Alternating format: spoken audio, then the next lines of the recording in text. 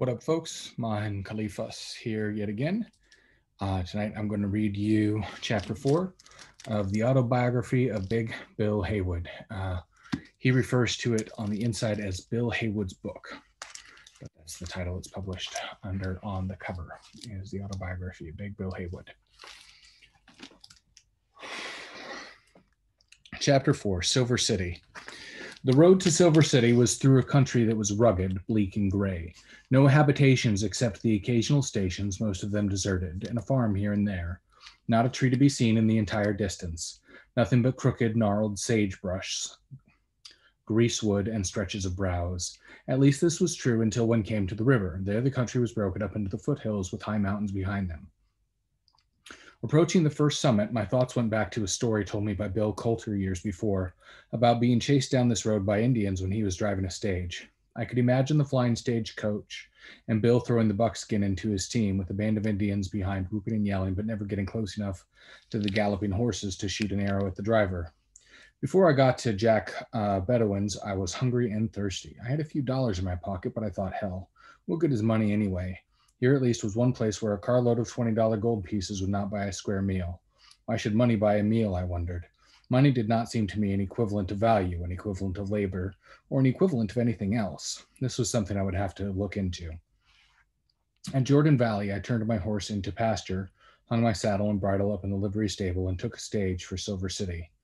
When we got there, I went to a Chinese restaurant and afterward knocked around the town for an hour or so. I was looking for a place to sleep that night. A man said to me, I got a bed in the old Potosi shaft house. You can roll in with me until your blankets come, but you better come up and look at the place, so if you happen to come in late, you won't stumble and fall down the shaft in the dark. I went up to the shaft house with him. There were several rolls of blankets scattered about a deep open shaft into the old mine, without any cover or railing around it. I used this place as a lodging house for some days after my blankets arrived. I did not go to the races, but asked the men to get my saddle and horse in Jordan Valley on their way home and take them back to the ranch. The first morning I was up early and went to the Blaine mine, rustling a job. I did this for several mornings and sometimes at the noon hour as well, but without success. Hutchinson was the name of the manager. He had been in Nevada years before. I spent all the money I had and went to old Hutch again and told him that I'd have to have some kind of job. Well, what can you do? He asked me. I told him I could do most anything around a mine. Well, can you run a car? I'm a miner, but I can run car. All right, come on in the morning. That day I met Dave O'Neill downtown. I had known him in Tuscarora. He handed me a $5 gold piece, saying, Bill, you might need this. I said to him, I am broke, Dave, but I ain't going to work in the morning. Well, he said, keep it anyway. You can hand it to me payday. Loans of this kind were a general custom among the miners, and it was seldom or never that they were not repaid. Within the last 3 years, Herman Andrig, with whom I had worked in Silver City when he was a champion driller, repaid a loan I made to him more than a quarter of a century ago. I went to the old shaft house, rolled up my blankets, and carried them to the Blaine bunkhouse. The bunk next door to the door was vacant. This just suited me. The bunkhouse was a long, rambling place with bunks built too high along the walls, accommodating, I suppose, about 60 men. The air was none too good at best, as the opening and shutting of the door was almost the only ventilation. In the bunkhouse, while we sat around the stove or lolled in the bunks, all the old tales of the different mining camps would be related by the men who had been in the scene of the action, or who had heard the stories firsthand. Bill Pooley, a cousin Jack, as we called the Cornishmen, of whom there were many in Silver City, was a good storyteller. He once told us about a friend of his who had had smallpox. Bill said, when he got well, he was so deep-pitted that he had to shave himself with a brace and a bit. Nothing pleased the cousin Jacks better than to get a lease where they could make wages or a little more. They called this tributing. A number of them had tributed on the poor man mine. Simon Harris, the superintendent of the mine, decided to stop this kind of work and to work all the men on wages. 8 or 10 of the cousin Jacks were sitting around a big table in the brewery saloon. They were complaining and lamenting about the loss of their tributes, when one of the group said to another, see here, Tussy, can't thee pray for tributes? Tussy answered, it's been a long time since I made a prayer, but I'll try. He began, Dear Lord, dost thee know Simon Harris, superintendent of the poor man mine? If thee know him, we wish for thee to take him and put him in hell, and there let the bugger frizzle and fry until he give us back what we just tributes.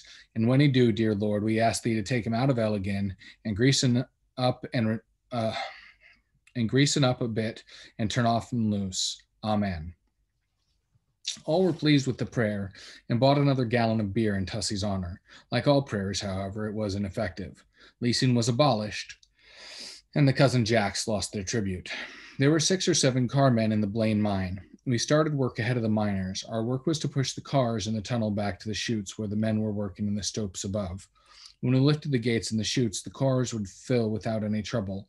It was only from the face of the tunnel, before connections were made with the adjoining Blackjack mine, that we had any shoveling to do.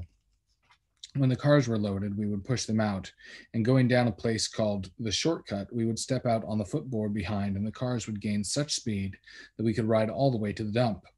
The ore we dumped in a bin, and from there it was a run to the mill, which stood in the canyon a few hundred yards below the tunnel. After a few days, I was put to work in the shortcut stopes. In my stope, on the opposite shift, worked a man by the name of Matt McLean. When he became shift boss, I was working for him. He came into the stope one day when I had a platform rigged up. Leaning his arms on the staging, he began talking about old times in Pennsylvania. He said, "You heard of the Molly Maguires?" I said that I had. Everyone had heard of the Molly Maguires. But he went on, "You never heard how they was trapped. There was a certain Franklin B. Goen who was a manager of one or more of the mines in Shamokin Valley. He decided to wipe out the Molly Maguires, which was a kind of labor organization that would not stand for reduction of wages. Goen employed the Pinkerton detective agent, and they sent one of the stool pigeons whose real name was McParland. He came into Pottsville as James McKenna. He had a little bundle tied on the end of a stick over his shoulder when he walked into town and inquired for a place to stop. Found a boarding house that suited him. One evening he went as though by chance into Barney Hogel's saloon and invited everybody in the place to have a drink. When he had paid for the drinks, he displayed a roll of bills and incidentally remarked that he had just quit his ship at Philadelphia, that he had got tired of the sea, and was going to get a job on land for a while if he could. He asked Hogel if he could get work in the neighborhood. Now, Hogel was one of the bondmasters of the Molly Maguires. That is, he was one of the leaders of this organization that had been transplanted from Ireland and now in Pennsylvania was made up principally of coal miners. Hogel was also a saloon keeper, and he had seen young McKenna's wad of money. The young Irishman was a good spender, and Hogel wanted to cultivate him as a customer, but not wanting to seem anxious in this regard, he answered McKenna by saying that it took a pretty good man to hold a job there. McKenna flared up. "I am a pretty good man," he said, buying another drink. "I'll sing a song, dance a jig, or fight with any man in the house for the whiskey for everybody." He sang an Irish song, but he danced an Irish jig. Looking about, he saw a likely lad sizing him up. Sidling up to the young man, he said, "Is it yez that'll be wanting to try me out?" "I will that," was the reply. So everyone adjourned to the handball court out in the rear. McKenna played handball a few minutes, and then they stripped for the fight, which was to be a fair go. The audience was all Irish, and nothing tickled their fancy more than a good fight. They selected a referee and squared off. The miner cut McKenna on the cheek, but Mac countered to the jaw with his left and jabbed his right to the ribs. "That's a boy," shouted a voice, and then with the shaft left to the chin, the miner drove Mac against the end wall. Mac recovered quickly and with both hands punched the miner about the body, forcing him to cinch. The next round, the miner feinted with his left and landed a slam on Mac's nose. The blood spurted as Mac swung and got the young fellow at the point of the jaw, keeling him over. The fight was finished. Everyone had been highly pleased. McKenna washed his bloody nose, his right eye was nearly closed, and shaking hands with the young miner, he said, "Yez were a better man than I thought she was." Back in the bar room, there was more drinking and dancing. It was declared by all to have been a fine fight. McKenna patronized this place frequently and got work through the influence of Hogel. All of his associates were Molly Maguires, which was just what he wanted. Some time later, he was asked to become a Molly Maguire.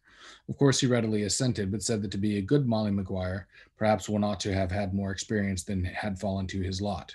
It was but a short time after that he had joined that he was employed in some kind of official capacity in the organization. This gave him the opportunity for which he was looking. Through the skullduggery of this detective, a number of young miners were involved in a murder, or at least they were mixed up in it to such an extent that they were charged with the murder. A warrant was issued for Tom Hurley. McKenna, who by this time was suspected by the miners, saw Hurley on a train and started after him. Hurley went to the rear of the train. McKenna and the other dicks who were with him were intercepted here and there in following him, and Hurley had time to drop off the train. When the young miners appeared for trial, McKenna testified against them and gave his name as James McParland, a Pinkerton detective. The price the Molly Maguires paid for trusting their affairs to a saloon keeper was the lives of 10 of their members who were executed and 14 who were sentenced from 2 to 7 years in the penitentiary. McFarland would probably have been unable to wriggle his slimy way into the organization without Hogel's help. This was the first time I had ever heard of an agent provocateur. I later learned that it was the first time that such a method had been used against the working class in America.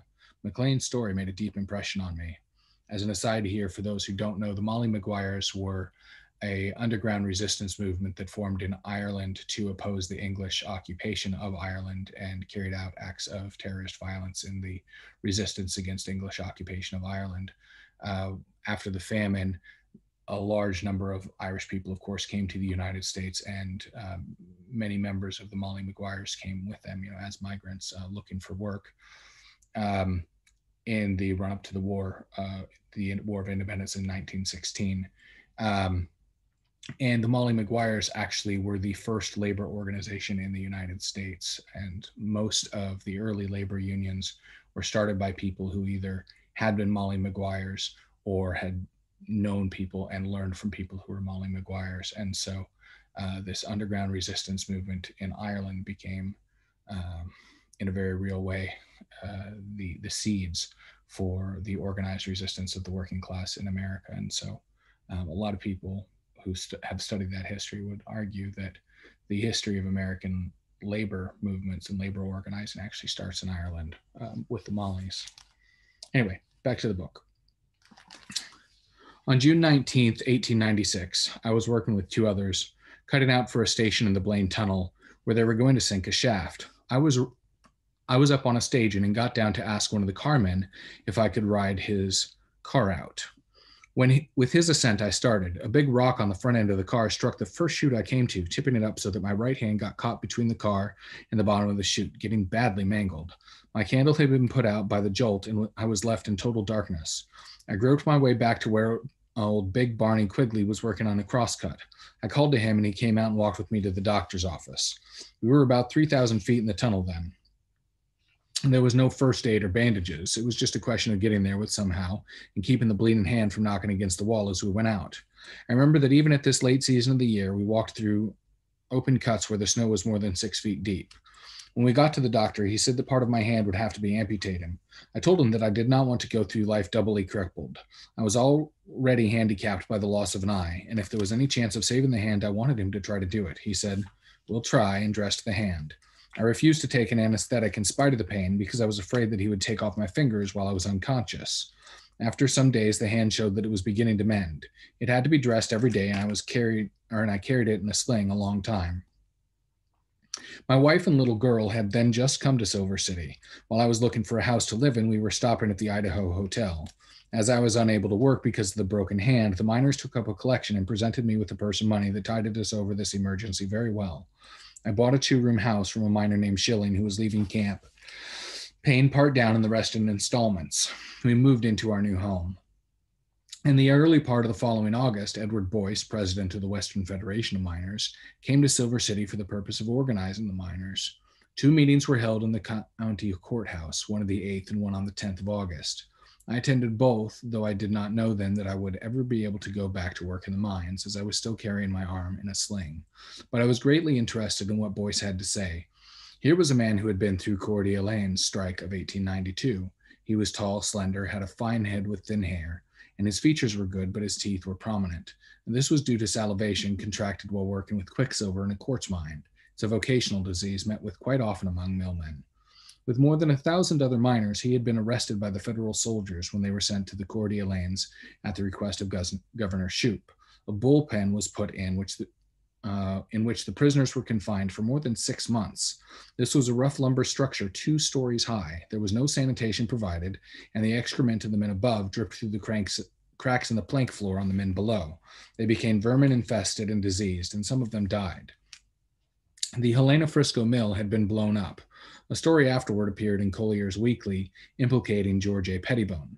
Pettibone was the head of the Assembly of the Knights of Labor at Gem. He was already well known among the miners, and the story related in a graphic manner how some boxes of powder had been put into the water flume some hundreds of feet up the mountainside. The boxes slid down the flume at a tremendous velocity and exploded when they struck the mill. It was a long gun. The unreliability of the story was shown in the attempts to implicate Pettibone by asserting that he had been so badly injured that he lost one of his arms.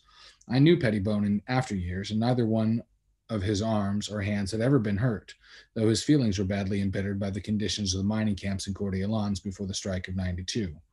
We could never forget the maggots in the meat, nor the swarthy, weasel-faced stool pigeon called Serengo in the employ of the Mine Owners Association, organized by John Hayes Hammond. Boyce related how the Western Federation of Miners had been conceived while he and 13 others were in the Ada County Prison at Boise, Idaho. Jim Hawley, their attorney, who had been a miner, suggested to them that all the miners of the West should come together in one organization. This thought met with the approval of the prisoners, as the miners' unions then in existence were scattered assemblies of the Knights of Labor. Boyce explained how, when they were released, a convention was called on May 13, 1893, in Butte, Montana, and the Western Federation of Miners was arrested. He described the first big strike that occurred after the formation of the Western Federation of Miners. This was in Cripple Creek, Colorado in 1894. Every man in the district had gone on strike to prevent a reduction of wages and to establish the 8-hour day. Some of the mine owners of this district, then reputed to be millionaires, had formed themselves into an organization called the Mine Owners Association. They knew that they could not depend upon Governor Waite, who had been a miner and was elected on a populist ticket, but they knew that they could rely on the county commissioners and the sheriff of what was then El Paso County. These officers, at the instigation of the Mine Owners Association, hired and equipped a small army of deputies, 1,300 or more men, who were provided with saddle horses, Gatling guns, and other up-to-date instruments of war. Previous to this, the governor had set the militia to the district, but upon investigation found that there was no occasion for the presence of soldiers and withdrew them. So the sheriff mobilized his deputies and started to Cripple Creek. 200 of them got as far as Wilbur. The miners learned of their presence and sent a detachment of men against them. There was some shooting, and 1 or 2 were killed on each side. Governor Waite now made a personal investigation. He addressed the miners in their hall at Altman and called out the militia at once and sent them to Cripple Creek with instructions to place themselves between the miners and the hired thugs. The miners were barricaded upon the crest of Bull Hill, where they had a strong fort, and proposed to fight to the finish in protection of their wives and families and their rights as working men. The commanding officer, General Brooks, notified the assembled deputies that if they did not disperse, he would fire upon them. They left the camp the next day for Colorado Springs. They were so incensed at their failure at Cripple Creek that they tarred and feathered Tarney, the adjutant general of the state who was in charge of the soldiers at Cripple Creek. Governor Waite had been elected by the workers of the state. This the miners knew that they couldn't fool with him, because upon his taking office, he had ordered out the militia and had trained their cannon on the city hall in Denver, where the previous office holders representing the mine owners and their business interests had refused to give up office. Boyce reminded us that Governor Waite had the distinction of being the only governor in the United States who had ever called out the soldiers to protect the workers. He told us about the conviction of Ed Lyons and Mike Tully, who had been charged with blowing up the Strong mine. Later, they were released from the penitentiary, and the stockholders of the mine sued Sam Strong, one of the owners, for the damages resulting from the explosion. At these meetings, Boyce initiated several hundred charter members of the Silver City Miners Union number 66 of the Western Federation of Miners. "That is a good strong pledge," said I to Tom Fry, who was standing at my shoulder. The courtroom where the meetings were held was crowded, and there were miners and mill workers from the Blackjack Mine, the Florida Mine, the Trade Dollar, the Blaine, the Poor Man, and the smaller mines of the camp. Every seat and every bit of standing room was filled. The charter was held open for some time to allow as many as possible to become members. I was elected a member of the Finance Committee, and at various times filled the different offices of the union. When I was in Silver City, I never missed a meeting of the Miners Union, except when I was working on the night shift, and I always took an active part in the work of the organization. 2 others and myself went as a committee to visit the Blackjack Mine and invite one John Taylor, who was working there, either to become a member of the union or leave the camp. Taylor became indignant and said that the superintendent told him he did not need to join the union. We told him that the superintendent was not running the union. The union is being run by the men of this camp. We had no further discussion with him, but when the shift came out of the mine at noon, all the men around the bunkhouse, including the night shift, resolved themselves into a committee on the whole and told Taylor to roll his blankets and hit the trail. He did this without any loss of time. I met Taylor years later under strange circumstances. Stewart, the master mechanic at the Trade Dollar Mill, was another man to whom we had to extend a special invitation to join the union. We explained to him that we could make no distinctions as to men in the camp. They wanted to make it a thoroughly organized camp, and that he would get as much benefit as any other member, sick and death benefits as well as hospital service, for the union very soon owned its own hospital. Stewart joined under protest and in after years attempted to repay me with interest, but that is another story. There were nearly 1,000 men employed in Silver City. There was a continual coming and going, but these two were the only men with whom we had any trouble. The membership included all those workers in the mines, skilled and unskilled alike, and also those in and around the mills. There was only a slight difference in pay between the skilled and the unskilled men. As the Western Federation of Miners developed, all of its struggles were for the men underneath, for the lower paid men, as we came to learn that when the unskilled worker got a wage upon which he could live decently, there was no danger of the skilled men falling below this level. All the men in and around the mines worked every day of the week, including Sundays, and the mills were never closed down, even for holidays. In 1896, in his annual report to the Western Federation of Miners, Ed Boyce said that he hoped that before the time of the next convention, the martial tread of 20,000 armed miners would be heard throughout the West, that the time had come when the miners would have to protect themselves from thugs such as were used in Coeur d'Alene, in Cripple Creek, and in Leadville, and he trusted every miner would get a modern rifle and a supply of ammunition. I think modern leftists need to read that passage. At one time, I was on a committee appointed to see Joseph Hutchinson, the manager of the Trade Dollar Mining Company, about the pay of the men who were sinking.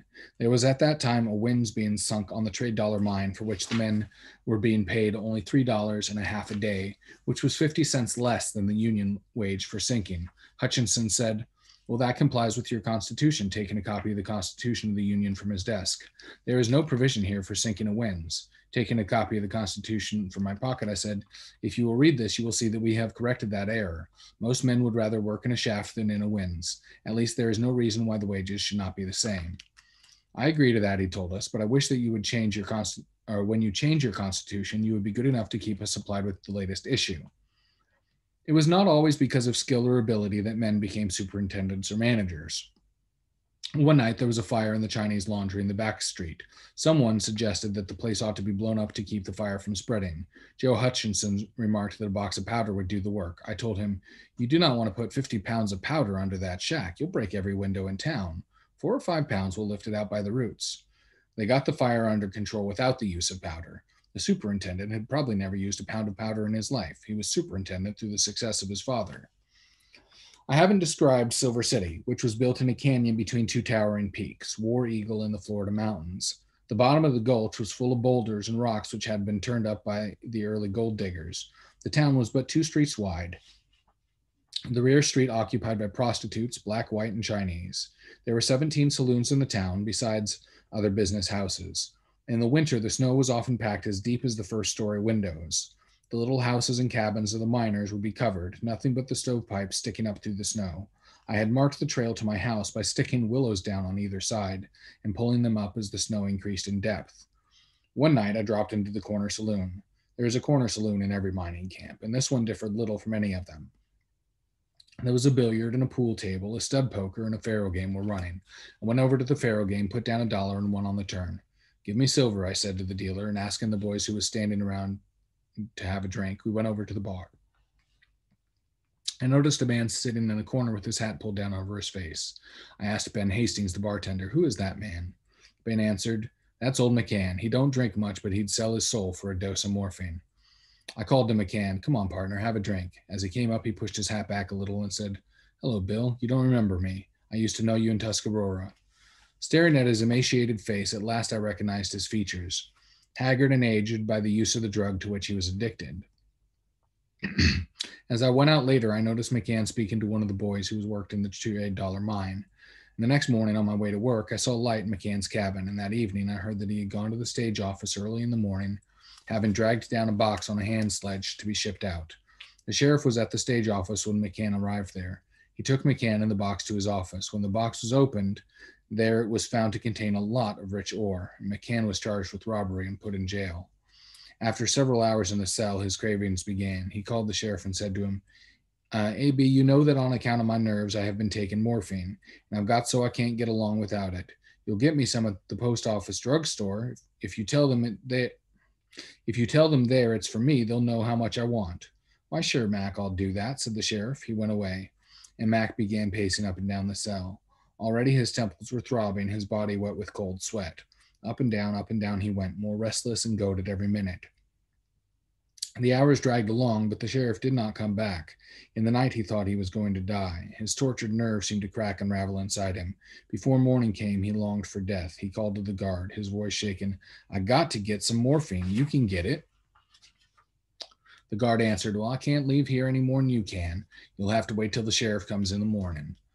It was late when Crokeron, I'm not sure how to say his name, Crocheron, the sheriff, came back. Mac was standing at the door of the cell. He reached a scrawny arm, scarred with many jabs of the hypodermic needle, through the bars of the cell and said desperately, "Give it to me, Sheriff. For God's sake, give it to me. I'm dying." The sheriff pulled a little blue bottle out of his pocket. "Well, I'll give it to you, Mac, but I must have the names of the men who gave you that order to ship out." Mac staggered, tripped on the food pan, and collapsed on the floor. Dragging himself back to the bars, he looked at the sheriff in the eyes and said, "I can't tell you." The sheriff walked off and left Mac in his agony. A short time later, the court was in session, and Mac, more dead than alive, was brought in for trial. The prosecuting attorney told him, "McCann, the mining company has no desire to prosecute you, but they do want to know the names of the men who gave you that ore." McCann, lifting his worn and exhausted face, said, "I cannot tell you." He was convicted and sentenced to 7 years in the Boise Penitentiary, and he died there while serving his term. Ben had said he would sell his soul for a dose of morphine, but he suffered untold agonies rather than sell his friends. On the 28th of June, 1897, my youngest daughter was born. My wife did not recover her health for months.